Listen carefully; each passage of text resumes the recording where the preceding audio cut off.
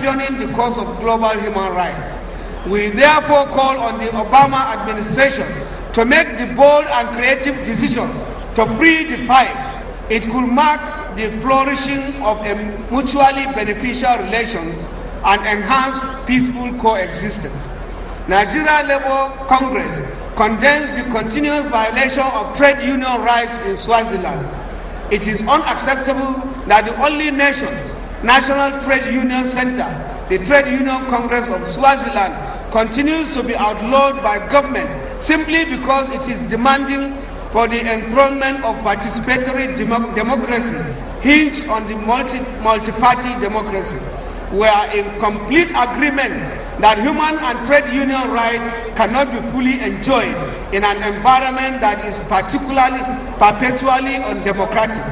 African trade unions should not tolerate regimes that violate trade union rights. The Nigeria Labour Congress therefore calls on the international labour movement to continue to queue behind the Swazi workers and the people's struggle for genuine democratic changes. In Mali, because of the conditions in the country due to the ongoing conflict, including the close down of schools, the exposure of women and children to all sorts of violence, unemployment among youth, HIV and AIDS, and so on, conditions continue to be dire and worsening. The Nigerian government should use both the framework of ECOWAS and AU to evolve humanitarian campaigns in aid of Malian people. Humanitarian crisis is piling. There are scores of internally displaced persons housed in refugee camps just as the fighting rages. The incident of migration of refugees will yet become a problem to Nigeria and other parts of Africa. In conclusion, comrades, as we commence the process of stock-taking of nation building since the amalgamation of the 1914, let us all commit to building a united, just and egalitarian nation. While there are achievements which we can celebrate as a nation, the near 100 years of our collective development have left many development deficits which we must seek to obliterate. Let me end this address by saluting the dedication and resilience of Nigerian workers in the task of nation building over the past 100 years. We salute the past leaders of our movement and their dedication to our nation. We look forward to a future that will be brighter for ourselves and our children, and a nation that will be a pride and model to the black race in the future. As in the past, comrades, we will continue to fight for the unity of the country, its peace and democracy.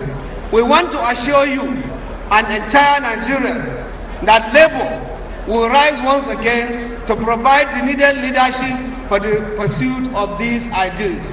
Long live Nigerian Labour Movement. Long live international working class.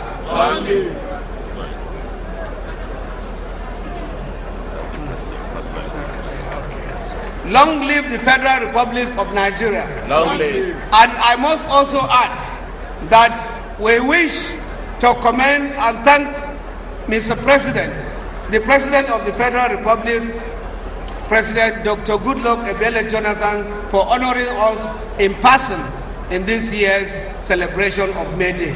Thank you very much.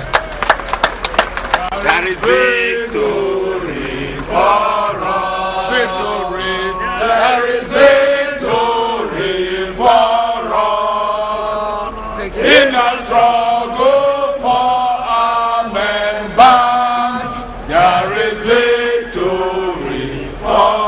Forward! Forward!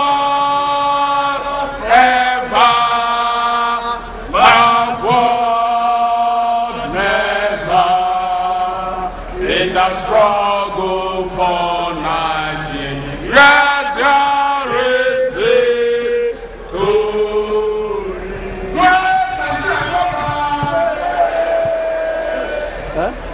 My comrades,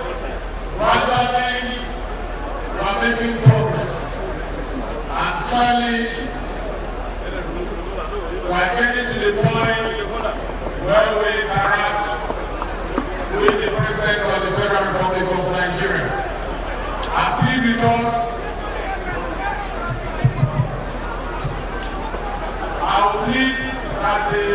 our